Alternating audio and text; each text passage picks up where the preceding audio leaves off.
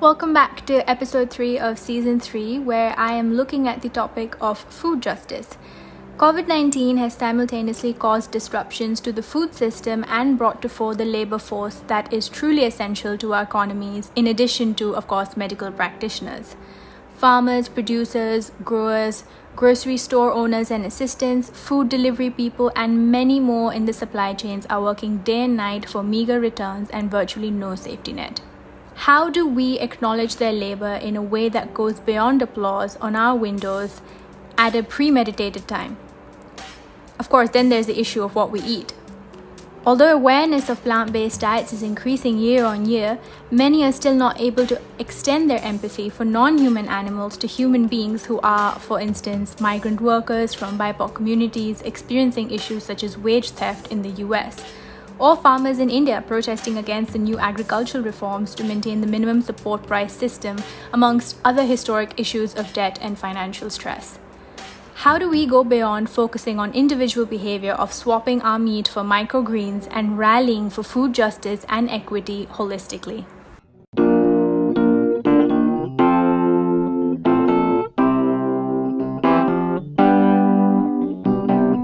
Hello and welcome to this week's episode on Amplify. Today I am in conversation with Lauren Ornelas, the founder and director of Food Empowerment Project, a food justice nonprofit working at the intersection of veganism, farm and produce worker rights, and accessibility, nutrition, and health. Lauren's career as an activist spans 30 years, and I'm so happy to have her on board to talk about food justice. So thank you so much for being here, Lauren. I really appreciate this. Thank you for having me. I'm excited to speak with you. Great. So Lauren, just to start off, can you talk about what got you involved in this space? Like what inspired you to become an activist and work within the space of food justice? Well, I think that, a lot of it goes back to probably when I was really young, not quite cognizant of it though. But I would say that when I was 4 or 5, I went vegetarian because I grew up in Texas. And so I would see the cows in the fields, and my parents were going through a divorce around that same time. And I think that the reality of being separated from my family, because my mom would have to take me places and I'd be separated from my sisters, I couldn't imagine doing that to the cows. I couldn't imagine being responsible for why that baby didn't come home to the mom or the mom didn't come home to the baby. So I think that I had empathy for what was going on. Again, not quite understanding the correlation at that age, but when I look back on it now. But I wasn't able to stick with being vegetarian because my family didn't have a lot of money. And so I had to go back to eating meat sometime. Yeah. And so I think that was my first understanding of people not being able to eat what they want to eat, not having choices because of money. I'm also Mexican. And so I was raised with an understanding of the boycott of grapes for the farm workers. And so I think that stuck with me as well. When I got into high school, I got involved in the anti-apartheid movement that was going on in South Africa. And one of the things they were asking people to do outside of South Africa was to not buy products that were still vested in the apartheid regime. So I started boycotting companies such as Coca-Cola and other products that were still. So I think that my whole history, my background was starting to look at food as a tool for social change and a way to create positive change in the world by not only our individual choices, but how we can use our voices collectively to try to make a difference. When you started off, I don't imagine that there were a lot of people perhaps in that space there's so much more awareness today about veganism and different kinds of diets and with respect to the impact that it has on our environment. But what was that space like when you started off? Was it like a lonely journey? Did you feel isolated in what you believed in and what you were trying to prescribe to people or spread awareness about? Definitely. And I will admit, I still feel lonely sometimes with all of these issues that I care about that I'm waiting for people to get. But when I was in elementary school and I didn't even know what the word vegetarian was, it wasn't, I grew up in Texas, this was in the 70s. So it was not really a word that people were using. But by the time I was in high school and I went vegan, it was, I think I was always felt to be a little bit different than everybody else. But I do think it was lonely and it was sad because to me it was so obvious to not want to harm another living being. when I didn't have to. You would think it'd be so obvious to people who say they care about animals this is one way they could stop hurting them. And so, yeah, that's a really lonely feeling. And then eventually being an animal rights activist and vegan for so long, and then starting to talk about human rights abuses in the food industry, it was like the animal people didn't want to get it. The vegans didn't want to hear about farm workers who pick our produce. They didn't want to hear about slavery and child labor in the chocolate industry. They didn't want to hear it's not easy for everybody to go vegan. So, yeah, there's a lot of periods of time. I think anytime you learn something that's not the typical of the mainstream that you're around, it can be a bit lonely. Can you also talk about how Food Empowerment Project came to be? Sure. Well, I got involved in the animal rights movement in 1987, and I started Food Empowerment Project in 2007. And during that time of being an animal rights activist, obviously a lot of my passion was dedicated to non-human animals, but in my own time, I would do things for human rights issues. But when I started to learn more about what was happening in chocolate, in 2000, I learned about child labor and slavery in the chocolate industry. And I started to talk about that more as part of my work, the organization that I ran that worked on veganism. And I would also start to talk about farm workers because there was a boycott possibly being kicked off for the strawberry workers. And a lot of people in the animal rights movement told me I was hurting the animals by talking about these other issues and that I was doing them a disservice. And that was really hard for me because I felt like this is all connected. How can we separate these issues when they're, one, they all revolve around food, and two, they're all about exploitation and suffering. And in 2006, I spoke at the World Social Forum in Caracas, Venezuela, where I was talking about the harm that corporate animal agriculture does to the animals, the workers, and the environment. But when I was there, there were so many people, first of all, who looked like me, who were brown, who weren't white, and they all were very passionate about some similar issues that I cared about, from water privatization, which you're familiar with in India, yes, as well as immigration issues and labor issues. And they were talking about all these issues I really cared about. And I thought, there's no way I can just only work on issues impacting non-human animals. I need to go back and I need to start an organization where our mission is wide enough to include non-human animals, but also human animals, and really address corporations and their exploitation of human, non-human animals and the land and the air and the water. Yeah. I remember that, I think it was probably around 2013, 2014, which was like, Instagram had just come in, Snapchat had just come in. And so social media really propelled and helped, spread awareness about what people were doing. And so when it came to movements like veganism, they really got such a massive boost because you could sort of organize around social media. And I remember at that point, like following a vegan food blogger who was she was British and white. And she was just like, veganism is the only like cruelty-free diet and is the only way to go forward if you even care about kindness, or if you're an empathetic person, or basically if you're a good human being. And it's so pertinent because, the veganism movement has been massively, it's been predominantly a white movement. And then there's also this parallel narrative that veganism as a diet is cruelty-free. So, can you just comment on why that might be a misnomer?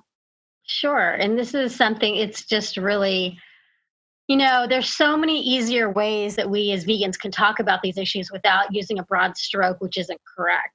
And people can poke holes in pretty easily. So obviously, when it comes to the impact of non-human animals, for the most part, veganism is not involving the deliberate suffering of these animals. And that is wonderful. But when you look at the other foods that we consume, that's not necessarily the case. You have the farm workers who, suffer from exploitation, their living conditions, their working conditions that are not paid well. The women suffer sexual harassment. Even when the fires are going on, like here, they're forced to work out in the fields.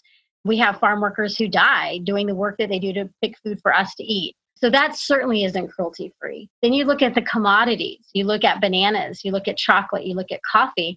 And although those may be vegan, meaning that they're not involving the harm of non-human animals, they are still involving the harm of human beings. And so therefore, it's not cruelty-free. It's not a holistic cruelty-free. And so, that's something we push back on, saying, we can say it's not harming non-human animals, but if we want to have true cruelty-free and really ethical food, we need to be honest about these other issues, even if we can't, especially when it comes to produce, right? I mean, it's kind of impossible. We have to have produce in order to be healthy. So it's not like we can eliminate that from our diet like we can, say, cow's milk or something. But the fact that we can't eliminate it from our diet means we need to be honest about it. You know, we need to be honest that it's not cruelty-free, and here are the steps we think people can take, or just at least acknowledge that we know it's not a perfect system and we should all try to do our best.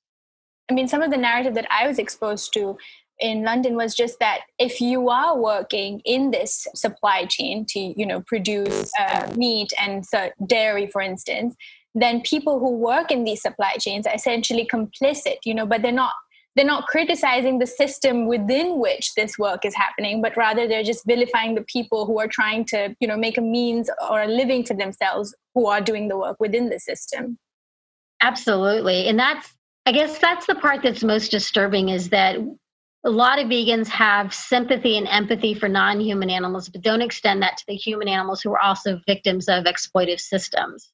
Often looking at slaughterhouse workers, where we have this catch-22 where we want to, like you said, vilify them. And at the same time, we acknowledge there's a 100% turnover rate in slaughterhouses. So clearly they're not staying there very long. You know, I wrote a blog recently on asking vegans to have more sympathy for or compassion for slaughterhouse workers who've been diagnosed with COVID-19. And the hate we received was frightening. You know, and again, the reality that a lot of these people are immigrants, they're threatened with deportation, they are suffering themselves in the jobs that they're doing. And ironically, some of these same workers have talked about what they do to animals and it not feeling great to them either. But there's just a limit, you know, and I think some of that comes from a place of privilege, that they don't understand what it's like not to have options. They don't know what it's like that you have to do whatever you can to have a roof over your family's head and food on the table. And that, you know, just what people go through in this country that come from different and less privileged circumstances. Yeah. And I think particularly because a lot of people who are working, there is this layer of that they are immigrants, that they are Black and brown people, you know, that they are people who are from low-income communities, which are also overwhelmingly Black and brown communities. There is that entire layer. Ends up happening is the white vegan movement just becomes extremely exclusive and also racist because they don't seem to understand these intersections. Yeah, no, they don't. And I think that I don't mean to go off on too much of a tangent, but some of that you can see is what happens within the organizations, that organizations don't pay very much to their employees. So therefore, the only people who can work at them are going to be from some place of privilege, because maybe they don't have to pay student loans. They're not worrying about giving their parents money to help them survive. That they only, you know, that they can live off of it because maybe mom and dad has money that they supplement to help them out. So you have then organizations who are, again, primarily privileged, primarily white people, who are making these decisions on campaigns, but don't have a deeper understanding of what it's like for the other people in the world who don't have the same privilege. On the sort of what vegans eat side of it, right? I mean, there's a lot of recipes which are chia seed pudding or chia something or the other, or it's avocados, or it's kale chips, or it's chickpeas. And all of these foods are traditionally foods that have been eaten by BIPOC communities. They're extensively grown in countries, you know, like Peru and Colombia and various others. And, you know, what impact does some entity such as Whole Foods, for instance, just selling chickpeas at this exorbitant price have on people who grow these chickpeas and have relied on it for so many years to sustain them, to help them live essentially and be healthy? Yeah, I think that's the interesting thing. Again, this interesting view that vegans have on the world, as if it's something that white vegans created, without recognizing that brown and Black people around the globe have been eating primarily, but somewhat plant-based. Yeah. But yeah, these products then that people are used to eating all the time then become commodities. And we saw this a bit with quinoa, you know, to where now we got to make sure that, you know, it's not this food that is going to be too costly for people to be able to eat in their homelands. And that's why one of the things we've encouraged is really people making sure that when they're buying it, that there's something that gives back to the communities, something that gives back to the farmers, something that gives back to the countries, versus, again, another commodity being created and then it being harder for people. You know, I think, to skip a little bit to COVID, that was one of the interesting things that you saw during we still have the pandemic, but when everybody was in this stay in place order, that you had people going into more ethnic grocery stores and buying the foods there because they weren't available in their regular grocery stores anymore, than leaving those people in those communities without the foods that they were used to being able to buy. And, again, then all of a sudden, everybody kind of understood what it was like not to have access to the foods that they were used to buying. Yeah. In a weird way, created, you would like to think, some type of understanding of what it feels for Black and brown and indigenous people in this country all the time. Yeah, absolutely. And moving on a little bit, I guess, to the access part of it, which I know is another key area that your organization and that your activism focuses on, and just to sort of contextualize the issue, can we just start off with what food deserts are so that listeners sort of know where we're headed with this?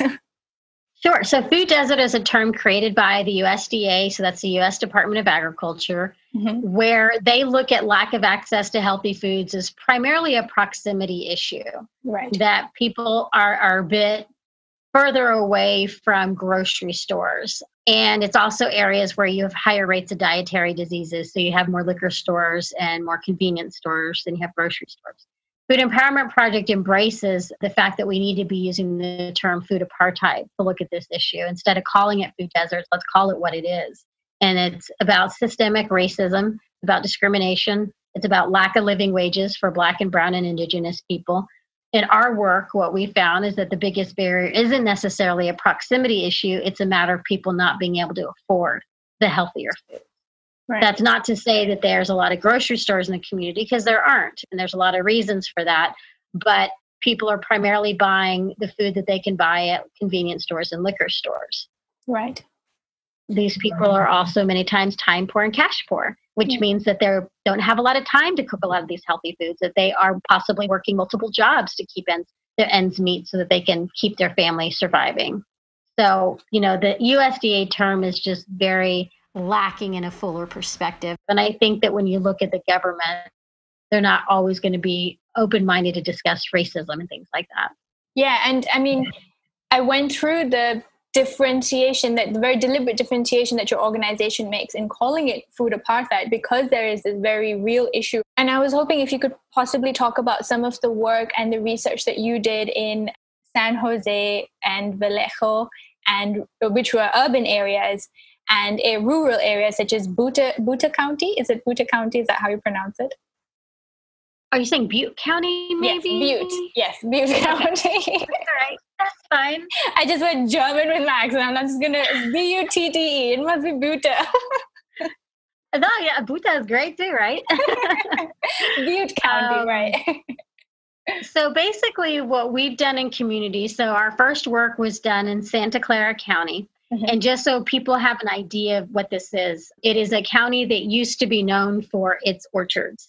It's where Cesar Chavez, who co-founded the United Farm Workers, got his start. It was very rich in, plants and trees growing food. Now you know it more as Silicon Valley. It is where, Adobe is based, HP, Apple, Netflix, all the big companies are in Silicon Valley. And so I lived and I worked in San Jose, which is in Santa Clara County. And I lived and I worked in downtown, and I had 2 liquor stores across the street from each other where I lived and where I worked. And so I decided to see, is this problem of lack of access to healthy foods happening here in this wealthy community? And so what we did is we got some volunteers and we surveyed comparing high-income areas in the county and low-income areas in the county to assess the availability of healthy foods. And so we surveyed every establishment except for fast food and restaurants. And what we found was in the higher income areas, there was 14 times more access to frozen vegetables in the lower income communities. We found that some of the grocery stores in the higher income areas were open 24 hours, whereas in the other communities may be closed at 8 or 9 o'clock. And again, this is where we found out that income was the biggest barrier to people accessing healthy foods. We then went into San Jose, which was the most impacted area, and did focus groups to determine from the community what the barriers they experienced were and some of the solutions. We put out reports for both of these, and we did a similar situation in Vallejo, California. Now, Vallejo it's not too far from, say, Oakland and Berkeley, San Francisco. It's more east than that, maybe east and north. So that community is very urban. It's in a rural county, though. And so, but Vallejo itself is primarily Black, Latinx, and Filipinx. So we decided just to look at that community. And again, we established actually every single location except for fast food and restaurants. And here we found that the entire community was lacking access to healthy foods, but it was worse in Black and brown communities. Here you had thousands of liquor stores, and this was primarily where people were getting their food. We did focus groups again. This time we did 7 of them, making sure we encompassed more of the community and found the same situation of people not being able to afford the healthy foods. Wow. I mean, that's some extensive research that you've done there, which is absolutely great. But it's actually pretty damning evidence, isn't it, that this is exactly what's going on, and that there is this entirely discriminatory system that the food supply chains in the US and in a state like California, which has this, the whole well-being kale smoothie and, all the tech companies are there. It's a complete contrast to what the image of California might be to people who don't know and who just see it. Exactly. And I think it's actually also that it's in the Bay Area of California, right, which is very, like you said, health conscious, but also sees itself as very progressive. And yet we're allowing certain communities to suffer severe health consequences. Not only are they dealing with health consequences because of the lack of access to healthy foods, but many of these communities are also suffering because of environmental racism, which allows, more toxic facilities to be in their backyards, which impacts their air quality, their soil quality, and things like that. So, yeah, it is incredibly pathetic and disgusting, and yet ironic that in such a community where we pride ourselves on healthy eating and organic and all this other stuff, and also being progressive, yet again lets down Black, brown, and Indigenous community members. Yeah, and I imagine, what it comes across is that there is this double-edged sword, right? So a lot of these diets that potentially have a lot of health benefits are inaccessible to Black and brown and Indigenous communities, which means that, if they have certain dietary restrictions or if they simply want to choose better or eat better, they're not able to buy that produce. They don't have access to that produce. And on the other hand, if they do end up having any sort of ailments or illnesses, they have to navigate the entire field of medical racism and how they will not get access to the medical help that they may require from lack of proper nutrition. Exactly. It's because most of them probably can't afford the health insurance. And then if you consider many undocumented people don't have health insurance either. And there are a lot of these jobs that many of these people work at are low income because they are the essential workers. They're your farm workers. They're the people who've been doing fast food, working in the grocery stores. They're the ones who've been keeping us fed. And yet we provide them with very little protections. I also think it's important to mention that when we're talking about the irony of it all too, is that you have products that are actually better for our health being deprived to our communities. So a lot of us are what is typically called lactose intolerant, meaning that those of us can't digest dairy, the milk of another species, which is odd in and of itself. But those plant-based milks aren't available in these areas. So, it's one of the things Food Empowerment Project calls it lactose normal, that there's nothing wrong with those of us who can't consume cow or goat milk, when in fact, that was a product of colonization. For my ancestors' lands in the Americas, it was Columbus who brought the cows over on the 4th voyage. It wasn't something that my ancestors consumed. So that's why many people in my communities can't digest it. And yet in these same communities, what's going to make them sick is cow's milk. And there's no plant milk available for them, which is going to be better for them, which then if you look at their kids, that has a whole problem when you talk about them studying and them feeling sick and then them feeling different. So yeah, it's another legacy of colonization. I'm just wondering then that in terms of the alternatives to dairy and meat, there's been so much innovation that the US has done. You've got companies like Beyond Meat, and you've got companies like Impossible Burgers and Memphis Meats, and all of these different, huge companies that are raising all of this money. And there's this surge that's happening towards the alternative protein industry, and everyone's like, yes, this is great, and this is a great way to reduce traditional meat consumption. Just how accessible are these alternatives to BIPOC communities? Yeah, I would say in the communities that we work in, they're not that available. In fact, we surveyed for that in Vallejo. Actually, we always survey for that. But yeah, they weren't very available. Right. And when you consider that many of these people living in these areas are primarily getting their groceries from liquor stores, these foods aren't available at liquor stores.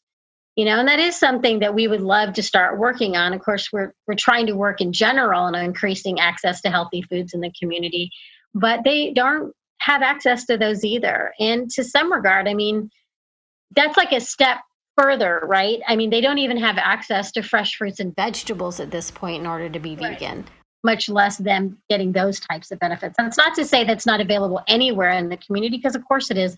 But a lot of these people are taking a couple buses just in order to get to the grocery store. Yeah. So, I mean, that's not even a question at the point, because, if you're going to make a Beyond Meat burger, you first need like the rest of the parts of the burger before you can actually get. Yeah. Because otherwise, are you supposed to put tomato sauce on that burger because you can't find a fresh tomato, right? Yeah, exactly. Yeah. So it's like, it's not even. So yeah, that's quite interesting, because, there's all this talk about how that's sort of the new frontier of vegan eating and really going to help change the system. But if it's going to just reproduce or sort of eliminate certain people who are already eliminated, then it's really not breaking any ground, at least at the moment. Yeah. I mean, I think that they know their niche. Their niche is those, what do they call, flexitarians? Yeah. And it's great in the sense that this food is becoming more common, right? Like it's easier for me than it was 30 years ago because of the fact that it's more available. Absolutely. But to act like they're going to be easier for people who don't have access to healthy foods, I think is not accurate. Yeah. And I think it's a little bit of a stretch. Yeah. But by all means, it's great to reduce the suffering of non-human animals for those people who normally consume them, but it may not necessarily be helping on this front. Yeah. And how has the Black Lives Matter trend, I mean, the movement's always been around, right? But then the trend is it's just sort of recaptured our attention, and people are suddenly talking about it so much more. And there are a lot of activists that I follow on Instagram who are encouraging people to consciously and intentionally buy from Black-owned businesses. So how has that sort of affected the awareness or the work that you're doing in the food justice space? I don't know that it's really affected us, which is fine. But I would think that, I mean, we 100% support Black Lives Matter. The thing that my concern always is that a lot of the corporations that are talking about Black Lives Matter are not exactly keeping that way of thinking in their full supply chain. So as many corporations who are talking about Black Lives Matter, which is great, but how many of them are looking at really the root causes of some of the problems that impact Black lives? And that would be, are they paying their workers living wages? Are they giving them health care? Are they providing for them? Are they actually creating counseling or giving them days off when a lot of these horrific situations are coming to light? How are they taking care of their own workers versus these existential Black lives? Are they taking care of the Black workers in their own business, and how are they paying them? Also, the Black workers in their supply chains, the truck drivers, quite frankly, if they sell chocolate, the Black lives that are being impacted in Western Africa, how are they making sure that those Black lives are being protected? So I think that, again, I worry about corporations and their, the PR, their great marketing schemes to make it seem like they're doing good on the outside. But what is it that they're doing internally? How does their board look? How do their higher corporate staff look? How are they representing Black and brown people? So, that's more where my mind goes is really wanting to hold them accountable a bit more. And in terms of Black and brown people who may be owning restaurants or who may be sort of at the, spearheading the vegan movement within their immediate communities, there's been so much attention that they've received as well.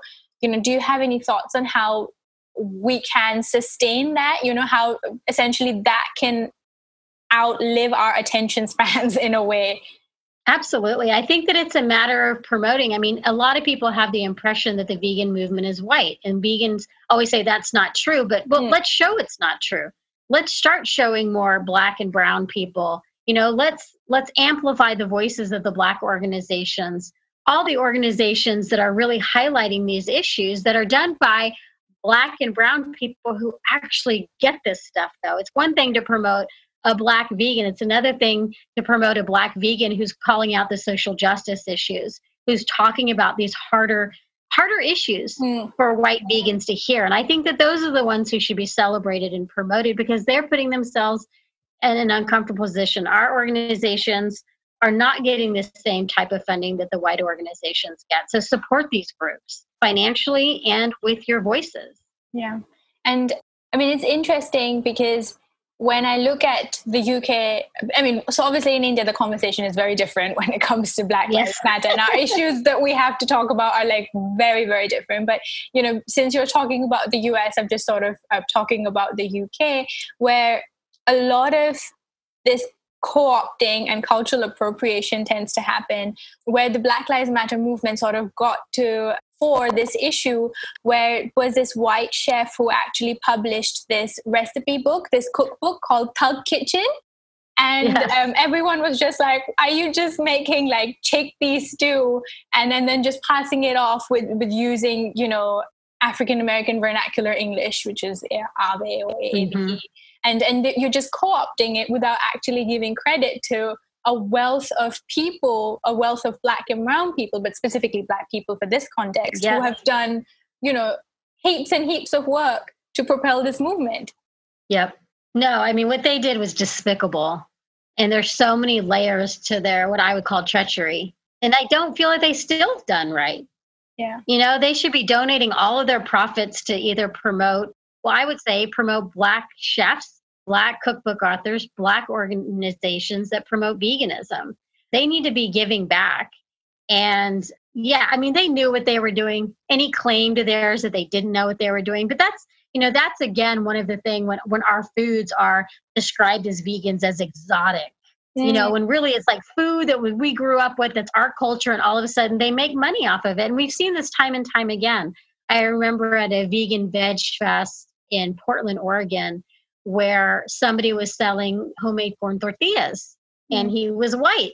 And I was like, so is, like asking about like somebody Mexican or something, a part of it. And he was like, does that matter? And I was like, of course it matters. I mean, how could he not think it mattered? Yeah. And it's like, but that's what happens, right? People all of a sudden, they quote unquote discover our food. And then they decide to make it. And because they're white and they have the financial privilege and they have, just exposure privilege, then it takes off. And our chefs and our foods all of a sudden become something that, isn't quite the same caliber or something, that you have to, sprinkle lavender seeds on or something in order to make it worthwhile. And, a lot of gentrification happens as well, right? Like in the UK, the same establishment that is Black owned or brown owned and does, ethnic food or their food, it's ethnic food, which is like, that's how it's referred to other people. But if they make whatever food that is to their culture, the same thing, and these communities are also places where, the rent is lower. So white people tend to buy these places out, which is essentially gentrification, and then just move in there and they just get this industrial chic, minimalist decor going and sell the exact same food for like 10 times the price, and it's considered part of the hipster, the edgy vibe. And it's just such a con, and people don't talk about this. Yeah. And they also, then these businesses sometimes get tax breaks because they're going to be uplifting the community, that somehow, that they're going to bring money into the community. And then they displace people who've lived there for generations. Right. And these people not only are being displaced because of higher rent, but also now they're having to pay more for food, which they used to get at that store for a lot cheaper, because the person who ran that store actually understood what it was part to be of the community, and they lived it and they understood it. Yeah. So it happens everywhere, huh? No, definitely. I mean, even in Copenhagen, there's this Michelin star restaurant called Noma. which, I've heard lots of rave reviews of. And on their menu, right, is this dish that serves red ants. And I mean, so this is different to the veganism movement, but in India, there is a region called the Bastar region, and the tribes of the Bastar region, they used to conventionally eat ants because it was a great source of nutrition and protein for them. And, the same thing, if you went into the Bastar region and you were a, I don't know, white Danish person and they gave you ants, you'd be like, whoa, well, I'm not going to eat this, But someone has actually massively profited, won 3 Michelin stars, and is selling this dish for like, I don't know, $100 or $200 or something like that, because it's a delicacy at his restaurant. Right.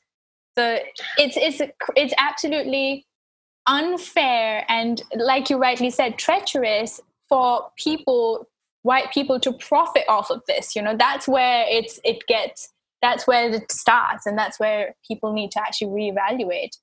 Definitely. Yeah. When you think of colonization, at least in terms of in the Americas, which is what I'm more familiar with, is how the Europeans were bringing their food over because they didn't want to eat the food of the quote unquote savages. Mm. They didn't want to become like them. And yet now, you have a full circle. Now our food is exotic and it's to be discovered by white people. Yet again, we're being discovered and our lands are being discovered. Right? Everyone's still doing a Columbus.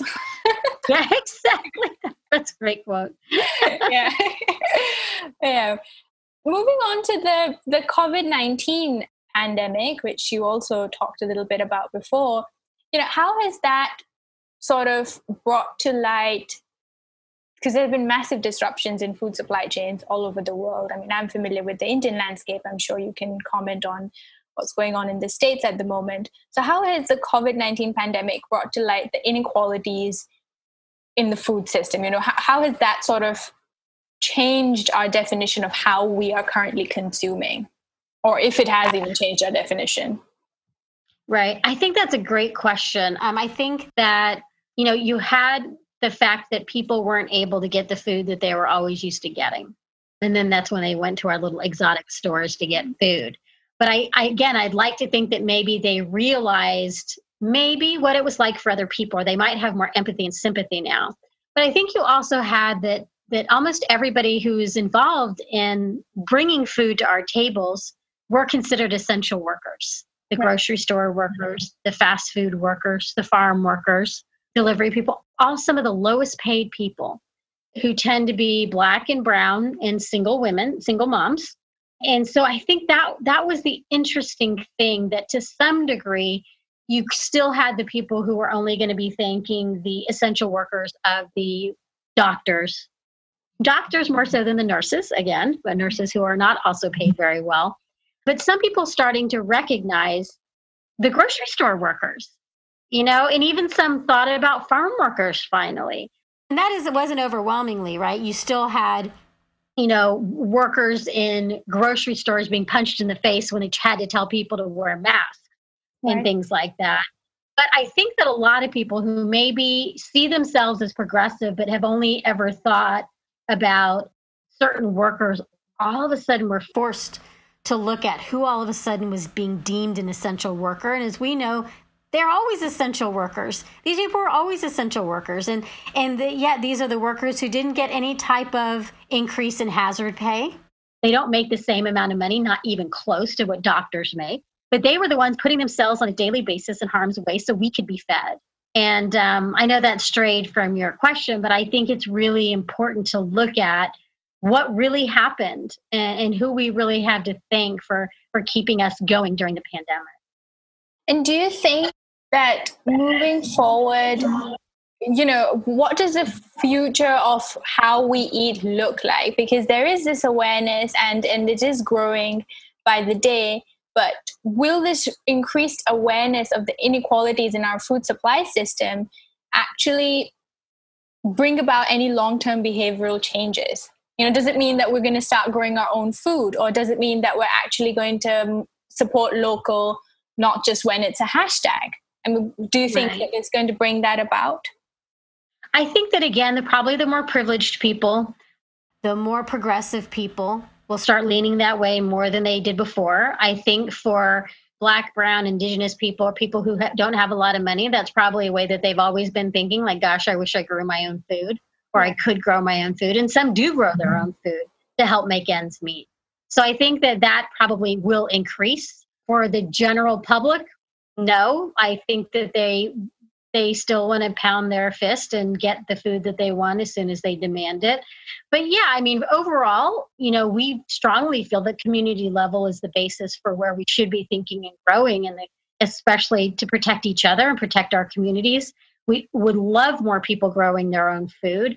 For those people who, like myself, have never lived anywhere where there's actually land or a backyard or anything like that, we'd like to see worker-owned cooperatives as well, which means that if I don't have the ability to grow my own food, then I want to be buying my food, not at a corporation that's going to make sure that the shareholder is always getting their cut, but a location to where the workers are from the community.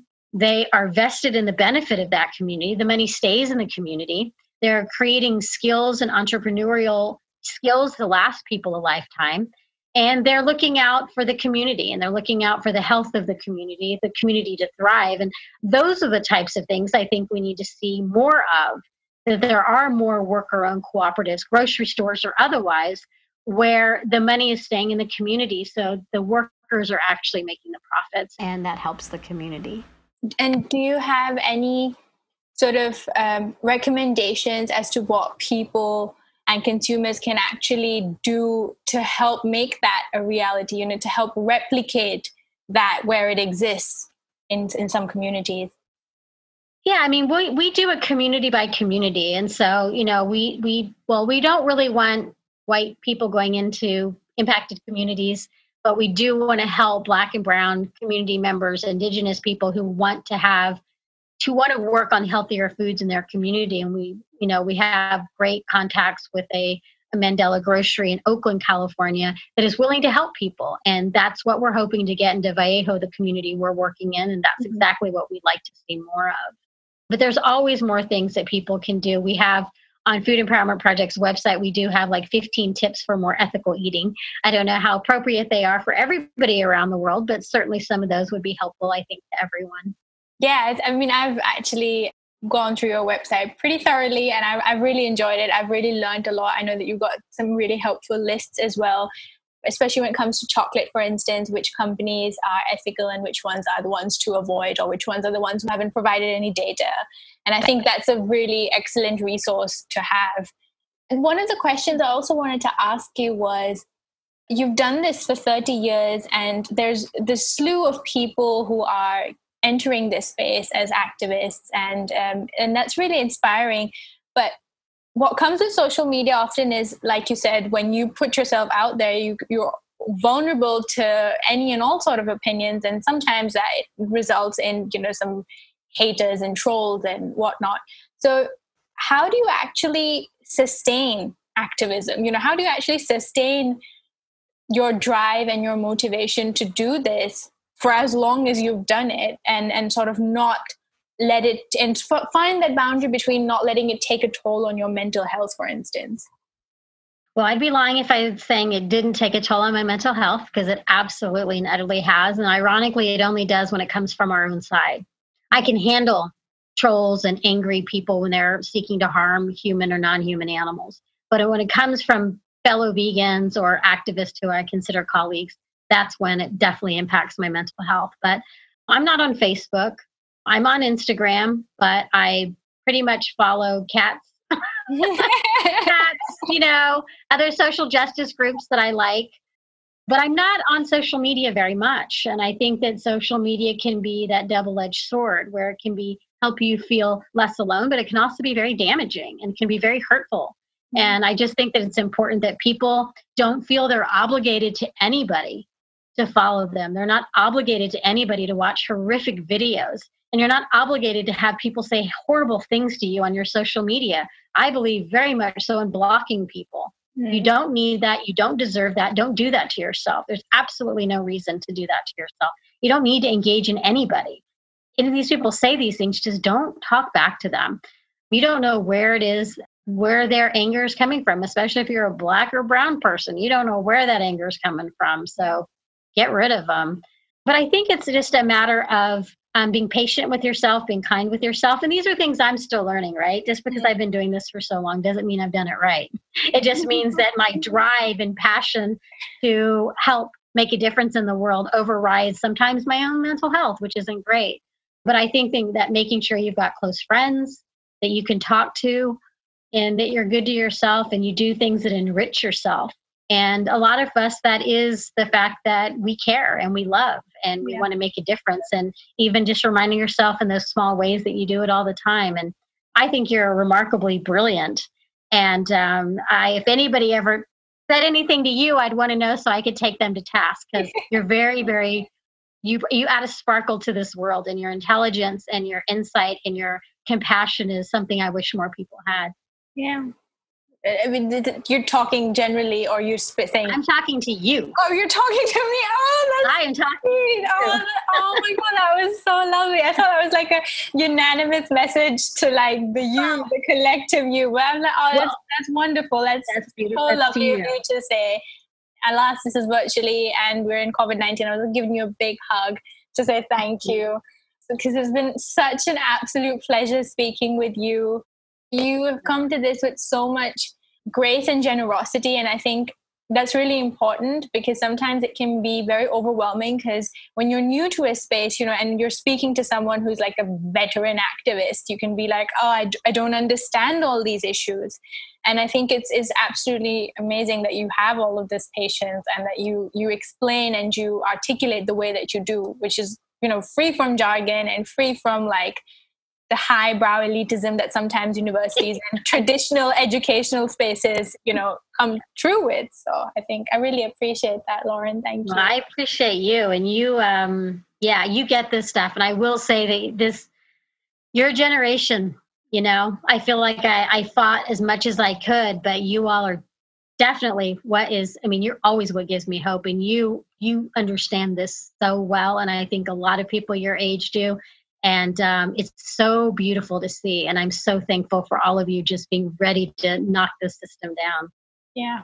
And I think finally, if you could just talk about the ways in which people listening in can actually support FEP and your organization in general, that would be great. Sure. Well, we are always happy to have volunteers.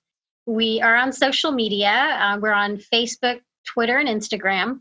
And so if you can share, unless you want to get off Facebook, which we fully support, we encourage you to share our stuff and like it and follow us. Always donations are appreciated. We're a small organization and donations go a long way. Yeah. Thank you so much, Lauren. It's been such a blast speaking to you. I've had so much fun. I've learned a lot. And once again, the pleasure's been all mine to have you on here. So I really appreciate it. Once again, thank you. Thank you. It's been a lot of fun. And I just look forward to learning from you and hearing from you more.